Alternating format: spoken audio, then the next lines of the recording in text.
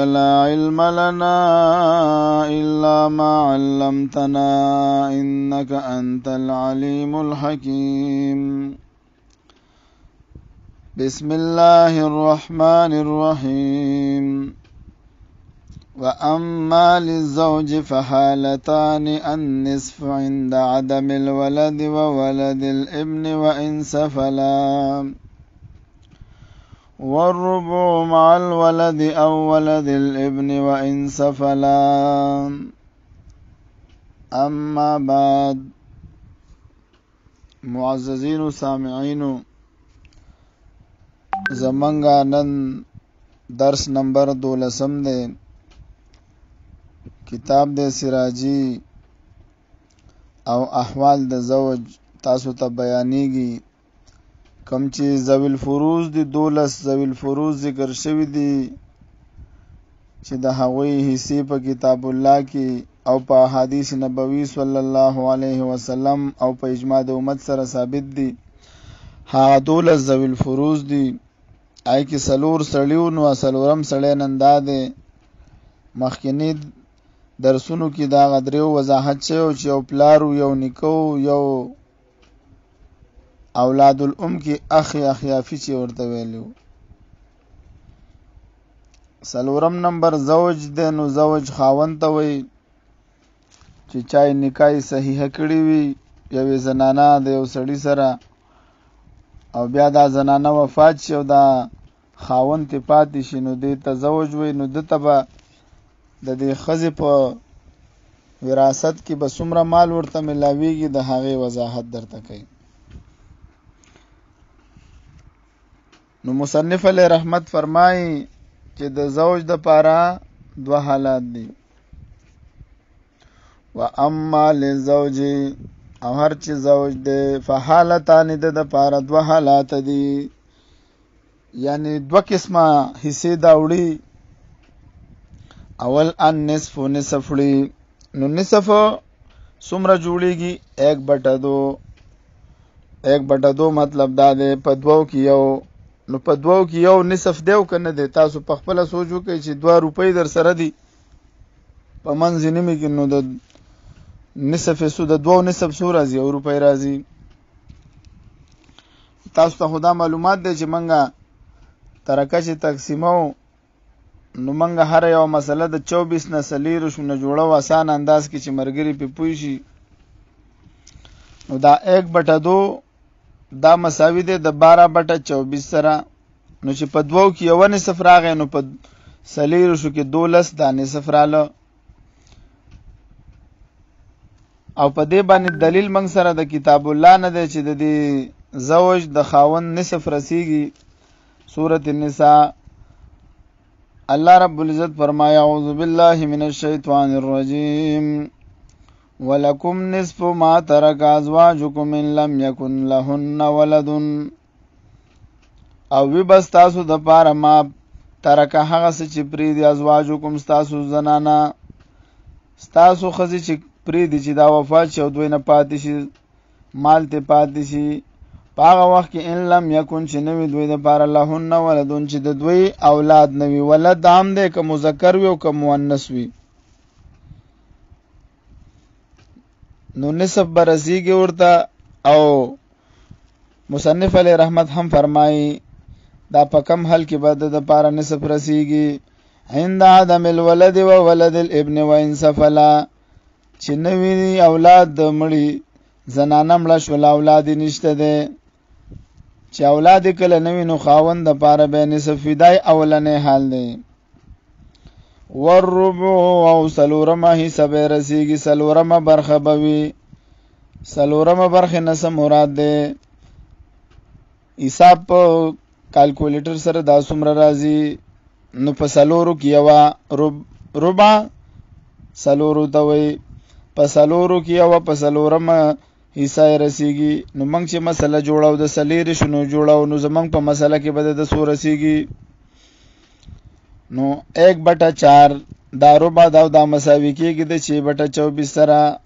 نو یو زنانه وفات شوله او دنه خاون پاتې شو، د نفس بچی هم پاتې شو نو خاوند ته به ربع رسیږي. ربع د څلورم حصہ او په دې باندې دلیل د کتاب الله نه دا سورۃ النساء د آیات ده فإن کان لهن ولد کچری وی د تاسو زنانو د پاره اولاد وی نو بیا به تاسو ته په دې وخت کې څلورم حصہ ملاويږي.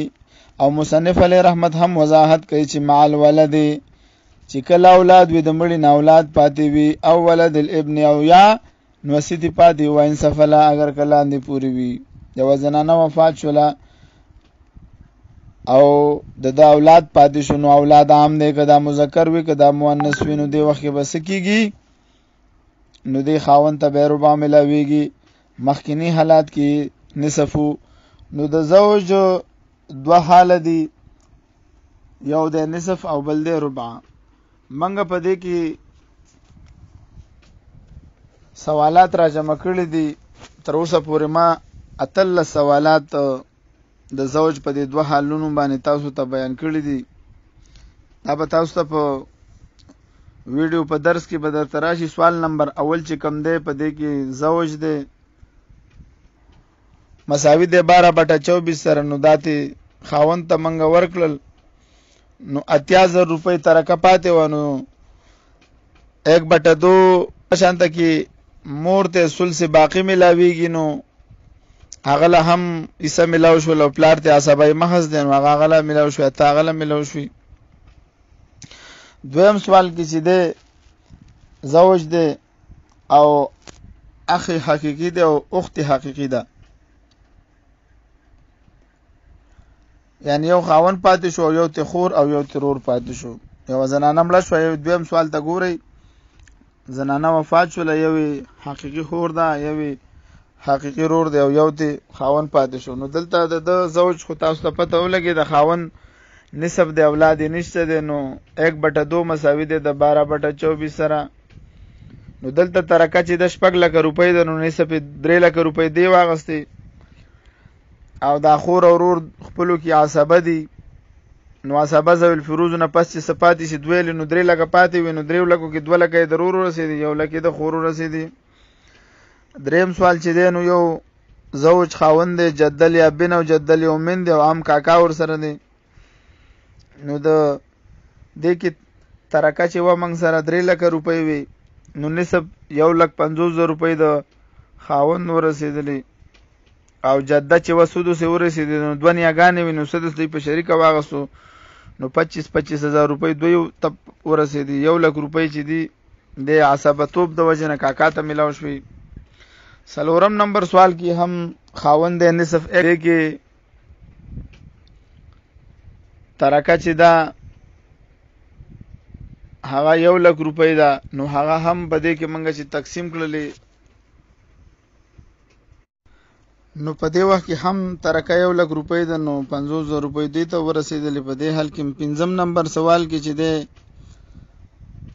خاوند او یو ور سره حقیقی خور ده نو حقیقی خور تم نسب ملاویږي او خاوند تم نسب ملاویږي نو 1/2 مساوي ده 12/24 دا د شولې او 1/2 مساوي ده 12/24 د خور شولې نو دا لسمر لزمکه ده نو 15 د ورسېدي 15 داغي.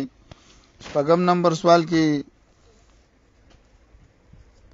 خاوند سره پلار راغلی دم او اخیافی رور دی او حقیقی رور سره دی نو کله چې تاسو ویلې دي چې کله محض دی او خاوند ته نسب ملاو شو 1/2 12/24 ترکه چې ده په دې کې 10,000 روپۍ ده نو 15,000 خاوند ته ملاو شو 15,000 روپۍ پلار ته د عصبتوب د وجې ملاو شوې.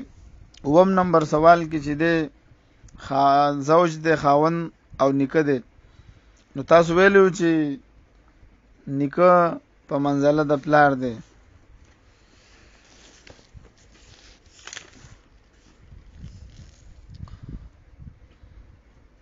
والجد کالاب والجد الصحیح کالاب دا عبارت تاسو ویلو چې نیکه په منزله د پلار دی نو د پلار 3 حالات او د نیکم 3 حالات دي نو خاوند نسب واغستو نسب بدله پاتې شو دا عصبای محض دی نو 12/24 دلم ملاو شو 20 مرلې زمکه ونو 10 مرلې د خاوند شوي 10 مرلې د نیکه شوي. دغه شانته کې اتم نمبر سوال دا ټول سوالات چې موږ ذکر کړی دي نو دا هغه د اول حال چې کم نسب دی. دویم چې کم ربع دی دا غو یو څو سوالات تاسو ته بیانوم.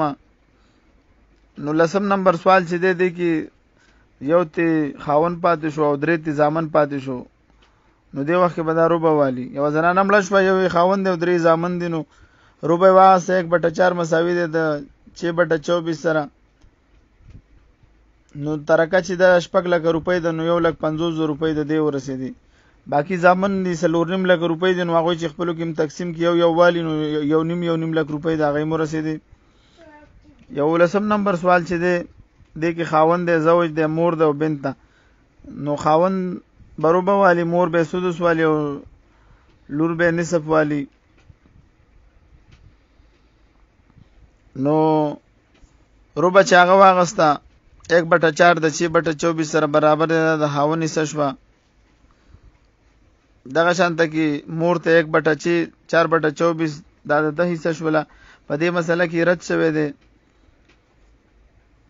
دا 12 نمبر سوال چې دی په دې کې خاوند ته ربع ملاو شوی دا ولی التن وسې ور سره ده. کله چې د مړی نه اولاد پاتې وي، د زنانه مړه شي او اولاد ته پاتې وي، نو خاوند ته ربع ملاويږي. دغه شانته کې 13 نمبر سوال چې دی نو خاوند یو ور سره د مړی نه لور پاتې ده، د زنانه مړه د لورم ته پاتې ده، بل اخ یا بند، نو دا عصبه بنفسه وګرځیدو. ولی دارونه چې دي دا عصبه دي. عصبه بنفسه سلور قسم دي. جز د میت دی چې اولاد کې حسابيږي، اصله کې پلار نکي حسابيږي، یا جزء ابيه کې جزء ابيه کې رونه حسابيږي، او جزء جده کې یعنی کاکاګان او ترونه حسابيږي. نو اخلی بن عصبه شو. نو 14 نمبر سوال دی خاوند ته ربع ملاو شو 1/4 مساوي دی د 6/24 سره. ترکه ده 10 لک روپۍ، نو 2,50,000 روپۍ د خاوند ورسېدلې سلورم حصہ، او نسب پکې 15 لک روپۍ هغه دغه ورسېدلې د لوري ورسېدلې. او رور ته د مړی رور ته د زنانه چې کم رور پاتې دی دا عصبه دی، نو دله بقایا پاتې شو. نو عصبه هغه ذوی الفروض او تاسو ته معلومات وشوي دي چې باقی کم د ذوی الفروض نه پاتې شي هغه عصبه وړي. نو 6/24 دله ملاو شولې، نو دا 2,50,000 روپۍ دله ملاو شوي. دغه شانته کې 14 نمبر سوال چې دی نو دی کې هم ربع ملاو شوی د خاوند ته، ځکه دلته ور سره نوسۍ راغلی دي، یو ور سره نیا راغلی ده، 2 نوسۍ دي یو نیا ده. نو 2 نوسۍ چې راشي هغه ثلثان اخلي، ربع خاوند واغستل او سدسي دغه واغستلو. نو دې مسله کې اول شوی دی. په دې کې بیا د 6 لک روپو کې 1 لک او 8,400 روپۍ د ملاو شوی دي. دغه شان 15 نمبر سوال چې دی نو د خاوند سره یو خاوند دی، یو ور سره لور ده، یو کاکا دی، تر دی د مړی نه زنانه مړه ده او تریم پاتې دی، لوریم پاتې ده او خاوند هم دی. نو خاوند ربع واغسته 1/4 مساوي دی 6/24 سره 4 لک روپۍ. ترکه ده 1 لک روپۍ د دشوي، او نسب په 4 لکو کې 2 لک روپۍ هغه د لور شوي، او باقی عصبه ته پاتې شولې 3 دی.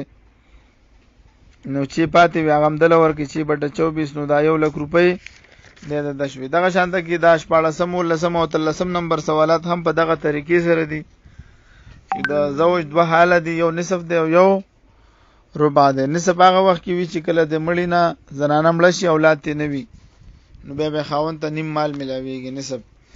او کله چې زنانه مړه شي او بیا اولاد وینو بیا به دته ربع ملاویږي. ربع معنا ده سلورم حصہ، په سلورو کې یو، نو په سلورو کې یو په سلیرو شو کې به 6 راځي. نو درس آسان دی، څه مشکل نشته. ان شاء الله سبا به د خیره د نساء او فصل فی النساء درس کو. د کې هغه ته خزي تاسو ته ذکر کیږي چې کوم ذوی الفروض کې دی او دا غوي حصے مقدر شوی دی او په اندازې معلومه شوی ده. نو کوشش تا کوي دا درسونه مخکې رسوي، دا درسونه چې نور مرګرو ته هم دنه استفاده وشي، او دعا کوي ان شاء الله موږ د خسته شرح په د باندې لیکو. دا تقریبا ما د خاون په د 2 حالاتو باندې 3 سوالات لیکلي دي. سره ترکیه د تقسیمه د عکسونو کې به تاسو ته ښکاري. نو ان شاء الله چې دا کمپوزینګ تور کو بیا د ویډیو جوړ شي او بیا دا غشان دا چاپ شي. د پلار په حالاتو باندې مې 28 کې ډیر سوالات هغه را جمع کړي دي. نو دا چې 12 ذوی الفروض دی او دا چې 15 سوالات هم پر را جمع کې 200 سوالات جوړيږي. بیا التداول مسلې دي، د رد مسلې دي، مناسخه ده پکې، دا شانته کې تخارج ده پکې. نو دې کې چې 50 او شل سوالات هم فرضي را جمع کونو یو لوی فتاوت د خیره جوړيږي غټ. نو بس کوشش داسې کوي دا درسونه اوري او مخکې شیر کوي. او زمنګ درس آسان هم دی، څه مشکل پکې بس نشته دی. صرف احوال زده کول دي چې د پلار سو احوال دي، د مور سو احوال دي، د خاون سو احوال دي. او ترکات تقسیمولو اسانه طریقه ده. پرونی درس کې تاسو دا وضاحت شوی چې زمکه به څنګه معلوموي چې یو مرله کې 100 مربع فوټه دی او یو فوټ کې 100 انچ دی، یو انچ کې 100 سوتر دی، مل کې څومره دی. د ټولو مې درته وضاحت کړی. پرونی درس هم واورئ. واخر دعوانا ان الحمد لله رب العالمين.